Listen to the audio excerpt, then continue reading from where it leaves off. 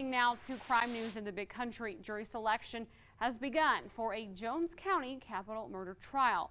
More than 1,400 people were summoned to Anson High School, where jury selection began today. Jury selection was so large, it had to be moved to the high school's auditorium. Officials tell KTAB News this is the first time in almost 30 years for a capital murder case to be tried in Jones County. Prosecutors say they are seeking the death penalty for Dylan Cage Compton. Compton is accused of murdering corrections officer Marianne Johnson at the French Robertson unit back in July of 2016. Compton was charged with capital murder after Officer Johnson was found unresponsive in the kitchen area of the prison around 3 a.m. the morning of July 16, 2016.